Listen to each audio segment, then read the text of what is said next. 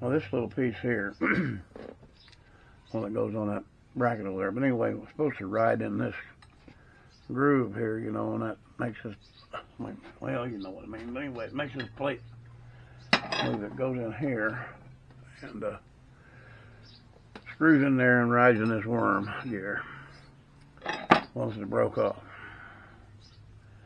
So hello, kitty. So this thing here is pretty expensive to buy. You know, well, this is just a nut that goes on here. It's got a slot, which I can fix that very easily. Anyway, I went up to Fastenal, and they had these grade 8 bolts up there. They're 9/16, and I got 4 of those and 3 nuts, just in case I need them for practice. It's only 2.5. I can't believe it's that cheap for grade 8s like that. Well, hello there, kiddies. I guess I'm just getting all. So we got our buddies over here. I don't know if you can see them or not, but anyway, we had them over for a minute.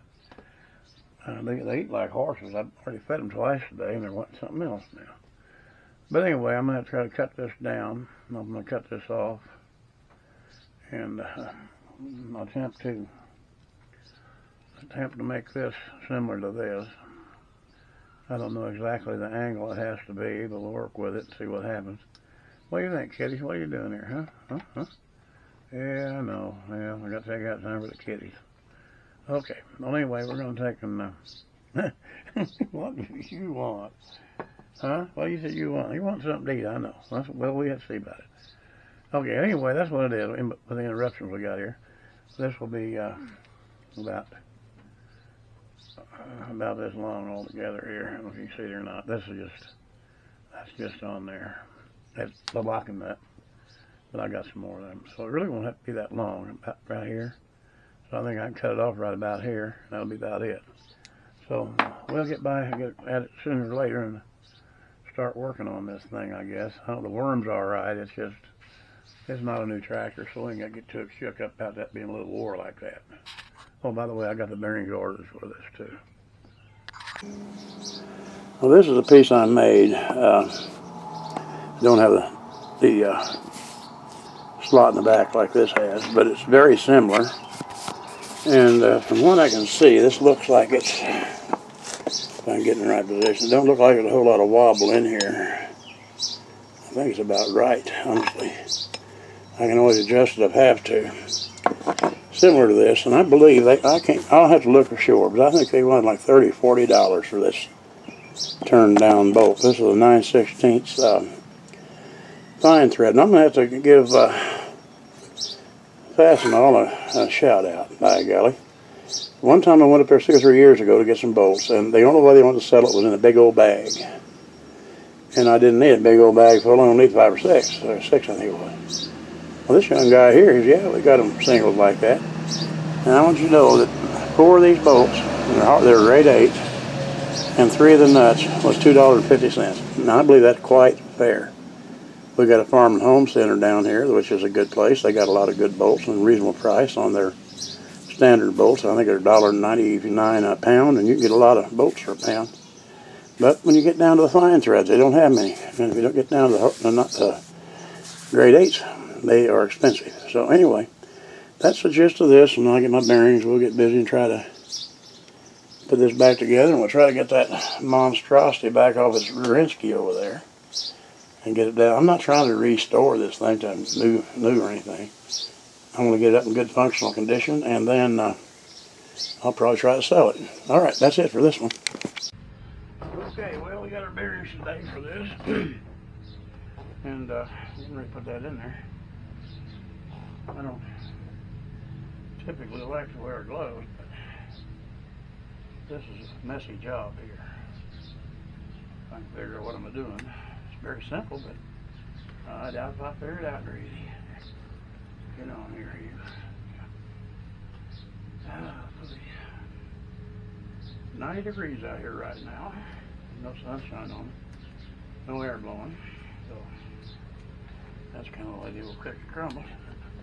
Now, if I don't knock my camera over there, I'll be lucky. It's barely sitting up there on its own. You over here. I got a mess here. You probably can't see it. I got a chicken plucker over there. And I don't know what, you can't see half what I got going on. Anyway, that's pretty lightweight. Let's see here. Oh, let's fill their balls fell out of it. Well, how many more of them's in there? Shouldn't be very many more, I don't think. Well, all right, let me see here.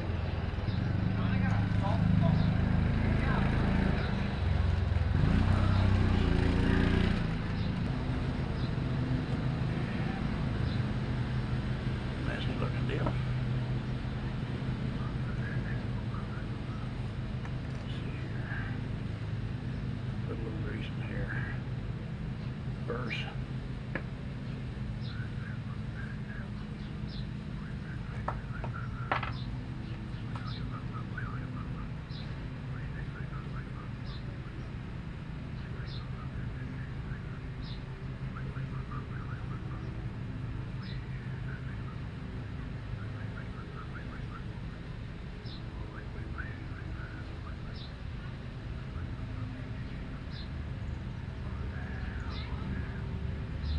See if we're doing this right. Let's go back here. No problem getting over the top of that.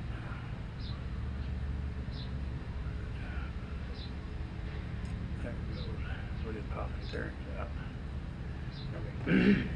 Get back getting that back in here.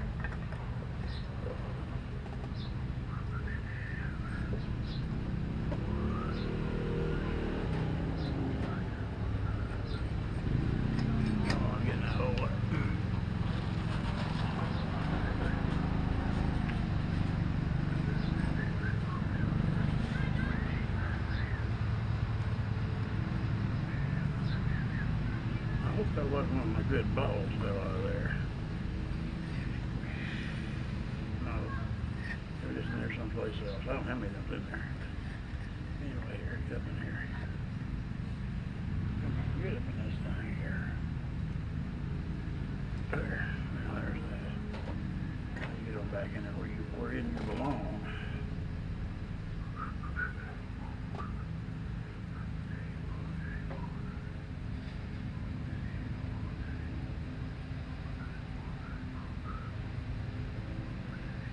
Does that go like that or what? No, it don't. It goes like this. And here. And that thing. Get on down in there, you. Yeah.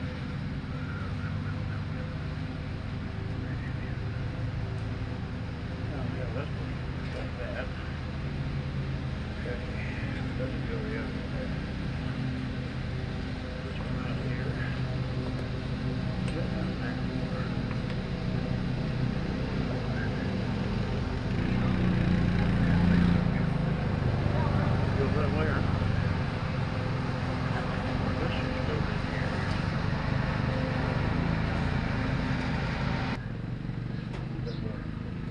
Back in the back there.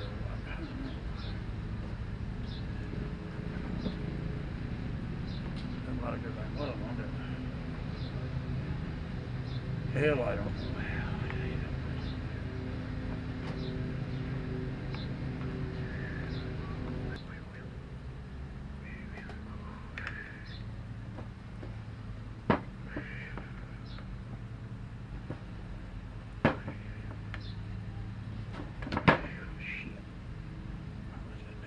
For that son of a bitch.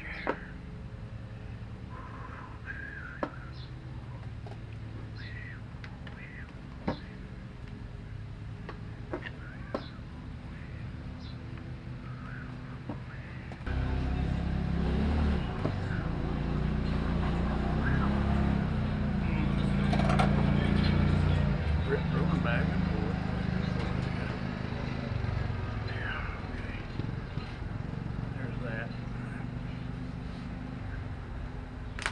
Boy, them some fine outfits. You know, it's usually the excuse that broke. Yeah. All right. I'll get my hands greasy anyway, but at least there'll be a good excuse for this thing. I know this one over here.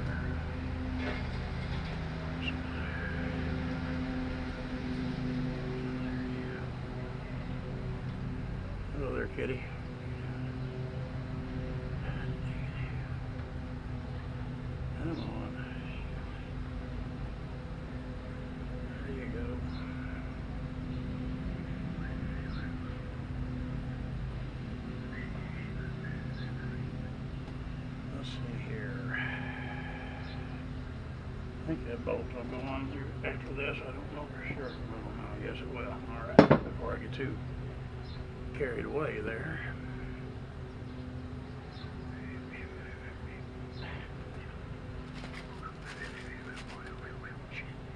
I might as well figure I'm gonna get greasy anyway, so it don't make much difference. Oh, yeah.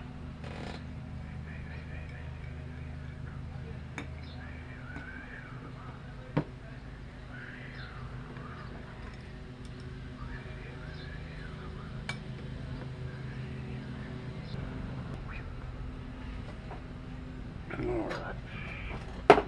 All righty then.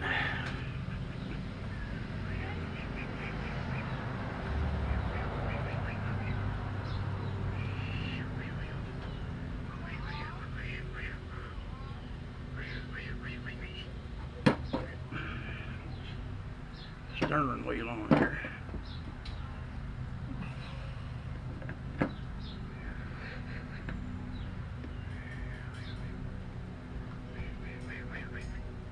Yeah, I'm pretty sure I'm gonna do something different.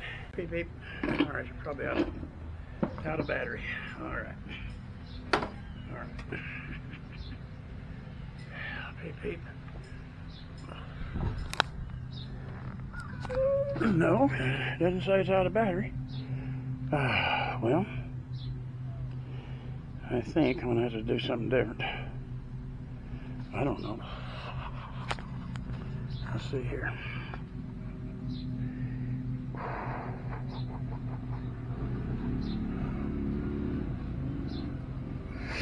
Okay.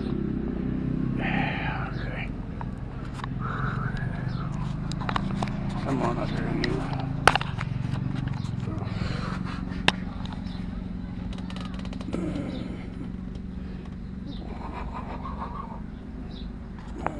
There's probably right. Okay, I'll get out of the way. Let's see here.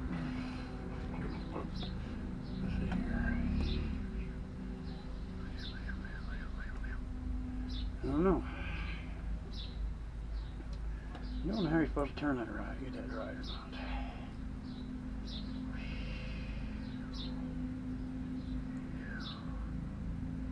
That actually seemed to work really good, but I don't think I got it in the right. I don't think I got it set up right for that. For it to be centered, I don't know. I don't know how it works. I'm going to have to do some research on that.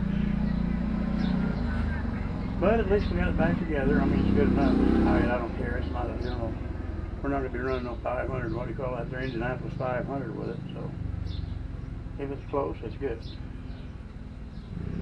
I got to figure out how to set that. If there's a way to set that steering thing. All right. We'll get back at it later.